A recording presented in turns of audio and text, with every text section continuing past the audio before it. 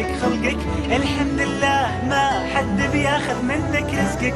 هدي وارتاح ثابر واطمح من حقك. بس بلاش العين، لا لا لا ما تسوى الدنيا بضيق خلقك. الحمد لله ما حد بياخذ منك رزقك. هدي وارتاح ثابر واطمح من حقك. بس بلاش. Assalamu alaikum wa rahmatullahi wa barakatuh, and welcome to Community Showcase. Today we chat to the CEO of the Children's Hospital Trust in Cape Town, Louise Driver. Hi Louise. Hi, thank you so much for the opportunity to be on the show. Very excited to have you in studio. Of course, you work with the Red Cross Hospital in Cape Town, and for those, in Cape Town, we're all familiar with the hospital being there for so many years. Do you want to tell us a bit more about the Red Cross Hospital? Yeah, well, the Red Cross Children's Hospital was opened in 1956, so it's our 60th birthday this year, which is quite incredible. And it really is the only dedicated standalone children's hospital in sub-Saharan Africa. So it is a real specialist hospital serving the sickest of the sick. Yes. And we represent all the major subspecialities, from oncology to renal to gastro, intestinal, so we really, if your child is desperately ill or injured, the best point of call is to come to the Red Cross Children's Hospital. What makes the hospital so amazing is that 98% of our patients are from impoverished backgrounds. Yet our doctors, our pediatricians there, are some of the best in their field in the world. So you've got the poorest of the poor receiving the best possible medical care, which is just an amazing, unique, selling point of the Red Cross Children's Hospital. We see about 260,000 patients a year. So we get a lot of patients. The hospital is continually full. And we see a lot of patients as a direct result of the impoverished backgrounds where they come from, So we see burns, we see a lot of diarrhea, we see pneumonia, because these children are coming from living in shacks and where the hygiene levels are very poor.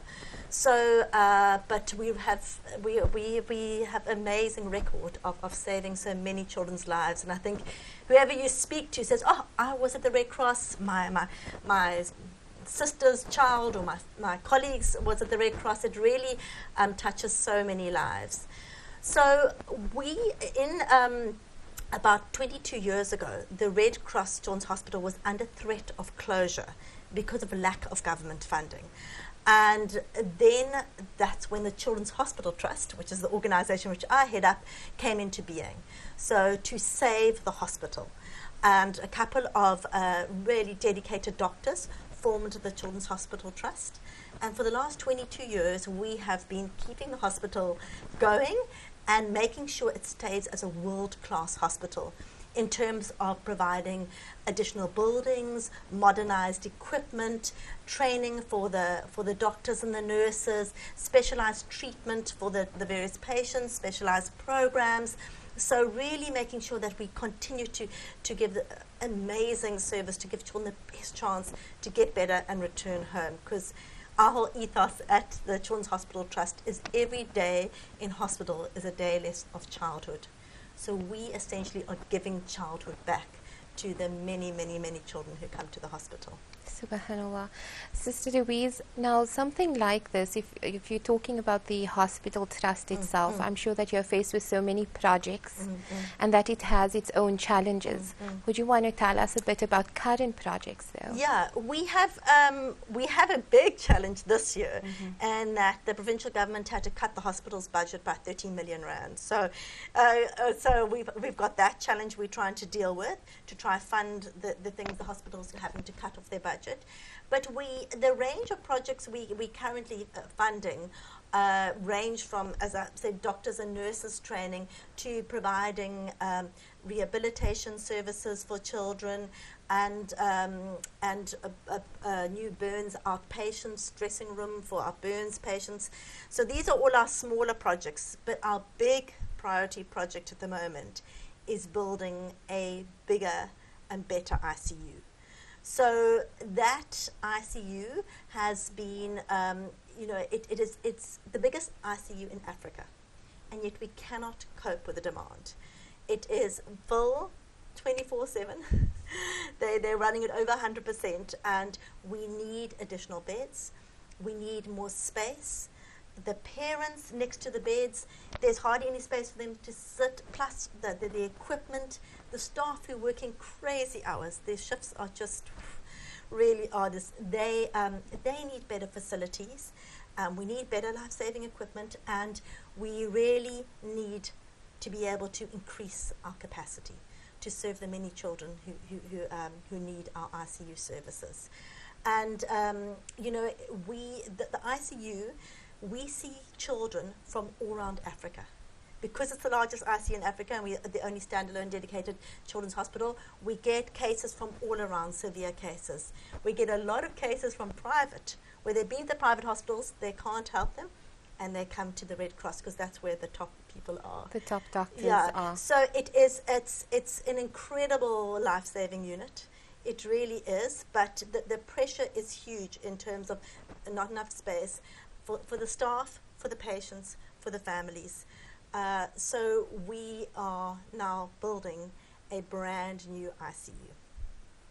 That ICU will include, it will almost double the capacity of our beds. It will include special facilities for the parents, from breastfeeding to counseling rooms to a nice kitchen to bathroom facilities. There will be better facilities for the staff where they need to rest and take time off, and there will be better facilities for the patients where they're more comfortable. Also, in terms of severity of illness, we need to have isolation cubicles, because some children are either so sick that they're easily infected or they're very infectious. So we're going to have 8 isolation cubicles to make sure those children are safe from infection. And then we're also going to have 10 neonatal high care beds. So what happens is our little neonates, and there are a lot of them are desperately ill, they spread out all through the hospital. But we need a dedicated area where they can be cared for, because neonatology is such a specific, a type of treatment that they need. So we're going to build this 10-bed high care unit for the neonates. So it will also separate our patients into a medical ICU, a surgical ICU, and then the neonatal wing, so that they can treat the children to the best of their ability within the ICU. So this project will really improve our services that we give to the many children in ICU. Plus, it will allow us to serve that many more children. Subhanallah. Stay tuned. We need to go in for an ad break, and when we come back, we're going to continue chatting to Louise Driver on the Red Cross projects.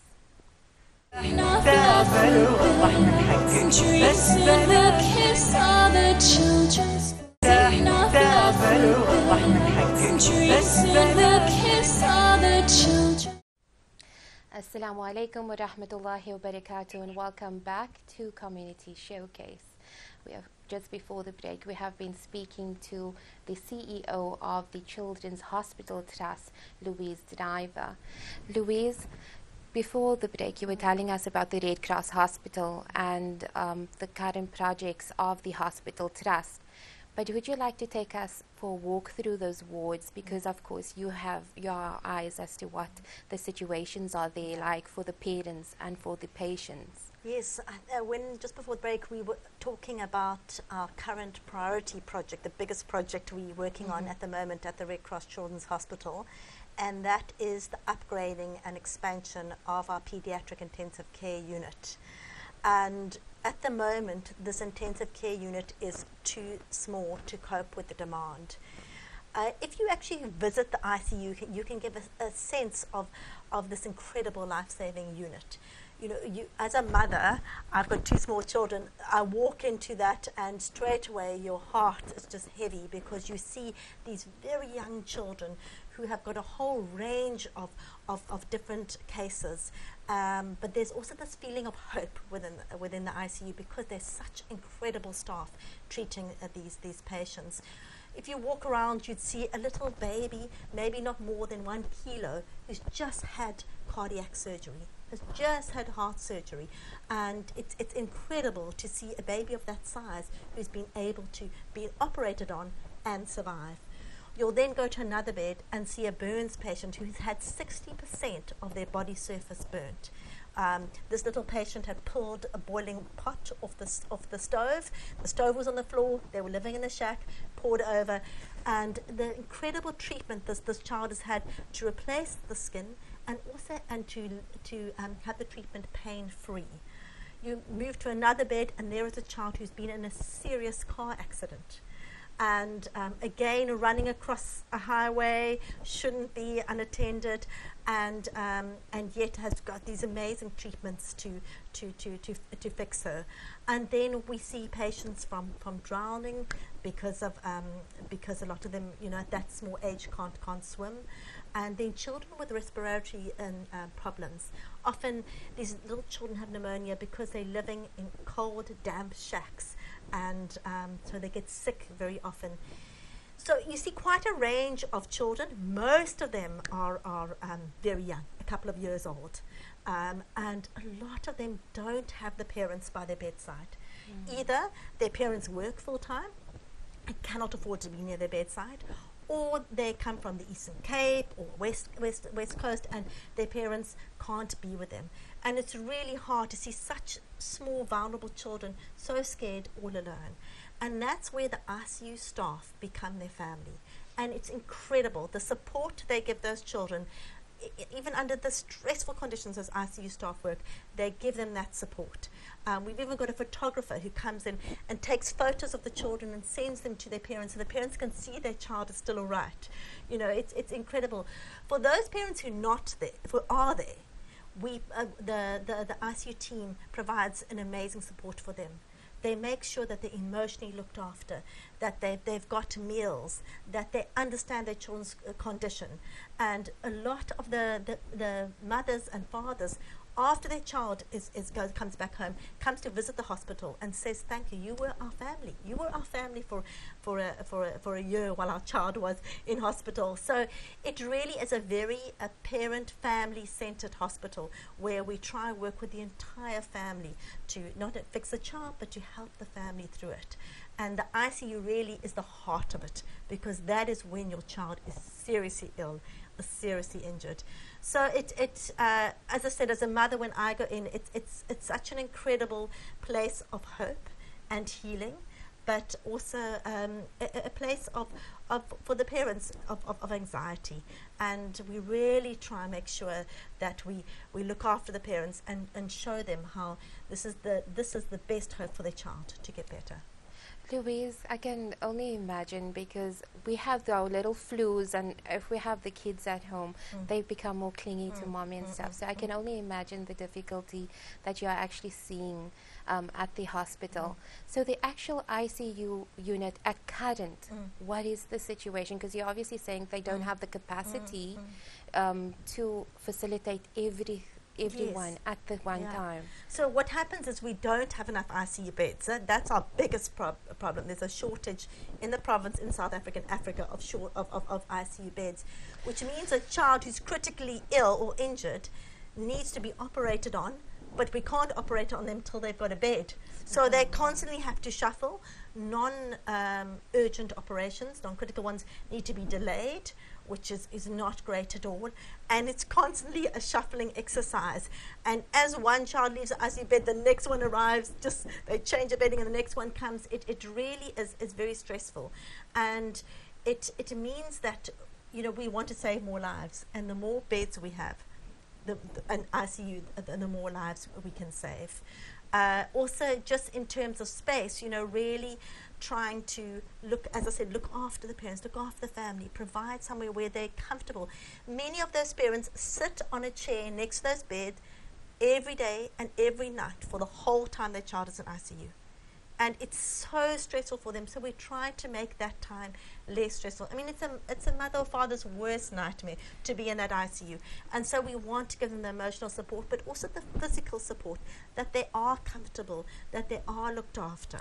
So, and then, as I said, with the medical staff also, they, you know, they work such long hours, and they're exhausted, and they're dealing with seriously ill children, so they need to be looked after too.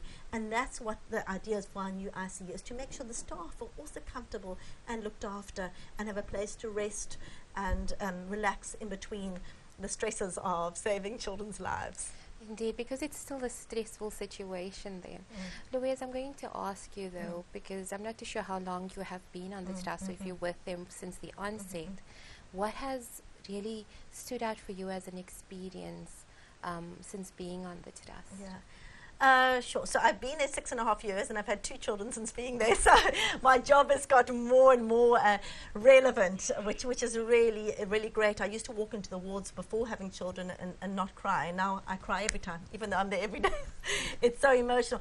But there was an amazing story of a child that the ICU saved, but afterwards the child and the parent had to get back to the place where they stayed, and it's just how they looked after the family, how they got them back to the place where the family stayed, and also the place where they stayed, it was the shack was not hygienic. They made sure there was food parcels. They made sure there was hygienic products to keep it clean, and they made sure.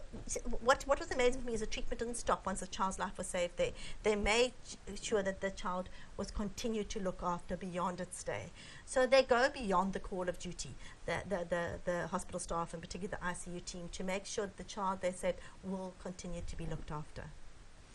That certainly touches the heart, but we need to go in for an ad break, and when we come back we will continue chatting to our CEO Louise Driver.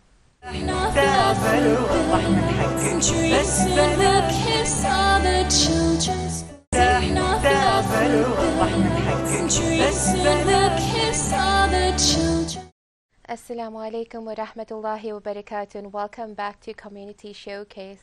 Just before the break, we have been chatting to CEO of the Children's Hospital Trust at Red Cross in Cape Town. And subhanallah, just having to listen to all of the cases of the children, I think it's going into all of our hearts, Louise. I don't know how you manage to do it every day, but I think it's the whole big question of all the challenges that all of those parents and children are facing on a daily basis. Yeah, but as I mentioned earlier, it really is a place of hope and healing, and you get more the sense of that working there than the sense of desperation or sadness. So yeah, well, it's a big project that is happening. You're looking at extending the ICU section. Yes. So let's touch on that again, because I'm sure that there's going to be lots needed to make this project a great success. Yes, well, it's a huge project, one of the biggest projects we've had to undertake as the trust, and we have to raise 100 million rand, 75 million rand for the building of the new ICU, and 25 million for providing new equipment for the ICU. So that we've been fundraising for 2 years to provide this bigger and better ICU. And we have successfully raised most of the money, but now we need the last 10 million to reach our 100 million rand target, which we need to reach by the end of June. So very soon. The end of June. Yes, because in terms of our construction program. So we've had incredible support for the first amount of fundraising from corporates, from trusts and foundations, from community groups, from individuals, from overseas. We've really had great support. But now what we're doing is we're appealing to the public, to the South African members of the community to please help us raise this final 10 million. And I think most of you viewers out there are mothers or parents or grandparents, or have cousins, or somehow have some children in your life. And if your child was desperately ill, what you would want to do is send them to the Red Cross Children's Hospital ICU. So really this project is for everyone. The Red Cross is a community hospital. It's always been known as a hospital for the community. And that's why we need the community support. And with this final 10 million, we are trying to get people to fund a cost of a child a day in ICU. So that's 10,000 Rand a day it costs for one child to stay in ICU. And if somebody wanted to fund 1 day or a month, they could do that. And if people don't have the capacity to fund that 1 day, then you could come together as a community. We have we have got community groups, we've got women's groups, we've got fundraising groups, all who also companies, business owners, all who have collectively come together to support the ICU. And that's the kind of collective community support we need. Indeed, and I'm sure every bit contributes to making it a success. Yeah, we have very much the philosophy at the Children's Hospital Trust in terms of fundraising that every cent counts, that collectively we can make something happen. And we, every donor, no matter how big or small, are making this project happen. I'm sure you've reached into the hearts and the homes of all of our viewers, Louise. If somebody is wanting to get involved on the project or contributing towards the project, how do they do so? So what they would do is they could go onto our website, which is children'shospitaltrust.org.za, and in that way go online and you can find out how to donate or the various ways to get involved. Otherwise, we have an SMS line where people can donate, and that's 40465, or they can call us. I'm not sure if I should give our contact details here, but otherwise they can be found on the website, and we can explain how to support us. So there's many different ways which people can donate, and if they want to get ideas how they can collectively raise funds, then we'd be able to support them. But we really appeal to everybody to help this community hospital. You know, if you go into the ICU, and we also encourage visits to the ICU, if you go into the ICU and see what life-saving work they're doing, and see that it could possibly be your child or the children in your life there, it really will make you want to support and allow this critical project to happen. Indeed. Well, we all know that Shifa comes from Allah subhanahu wa ta'ala, but it takes the work of our doctors and our nurses, and of course lots of prayer, Louise. In fact, I need to admit that I've been one of the hospital's patients as well as a child, and alhamdulillah, I've lived a healthy, full life. And I'm just thinking how merciful God is in contributing, and I love the fact that you have so much of hope. Yeah. Because sometimes when challenges hit us, they hit us hard. Yes. And yes. they come from anywhere. Yeah, yes. So for all of our viewers who are at home, honestly, look at the family, look at yourself, because it could be you. Yes. And as I say, with my young children, I know that if they're desperately ill, I have this amazing resource on my doorstep, which is really incredible. And it's very interesting to hear that your life has been touched by the Red Cross Children's Hospital, because so many people you speak to it somehow is linked, and all of them have their lives have been saved, or they've got a really positive story to share. So as I said, I think it's everybody's duty to contribute to this hospital, because these are our children, these are our future generation, and we need to make sure that they're healthy and back home to continue their childhood. Indeed. Louise, from here now, once the pledge is met, which we are hoping everybody's going to get onto their phones and start pledging immediately. Yes, please do. And by the end of June, how soon are we looking at the ICU being up? So the end of June, our first phase, our medical ICU will be ready, and then next October, the entire project, the entire ICU wing. We have to build it in phases because we can't shut down the ICU because it's too much desperate need. So we will have the first wing ready by June, and then the whole project, the surgical wing and the neonatal unit ready by October next year, 2017. I think, Louise, let's get back into our homes and our TV sets and get everyone to pledge. What is those details again? Okay, so please visit our website, www.children'shospitaltrust.org.za, to find out how to donate. Otherwise, you can SMS 40465 to donate directly, or you can call us on 021 686 7860 to find out more about how to donate. I need to say thank you so much to you for joining us in studio, and I'm wishing you all of the best and everybody at Red Cross. Inshallah, may Allah subhanahu wa ta'ala grant them all shifa and good health once again, and the doctors and nurses the strength as well. And God bless you and your entire team on the Children's Hospital Trust, Louise. Thank you, and thank you to all you viewers who I know are going to support this amazing, worthy cause. We really appreciate the support. Yep, so start dialing, or at least visit the webpage and get your pledges in. And thanks once again, Louise. Thank you. From myself to Stima Ali, Assalamu alaikum wa rahmatullahi wa barakatuh. لا لا لا ما تسوى الدنيا تضيق خلقك، الحمد لله ما حد بياخذ منك رزقك، هدي وارتاح تابر واطمح من حقك، بس بلاش العين. لا لا لا ما تسوى الدنيا تضيق خلقك، الحمد لله ما حد بياخذ منك رزقك، هدي وارتاح تابر واطمح من حقك، بس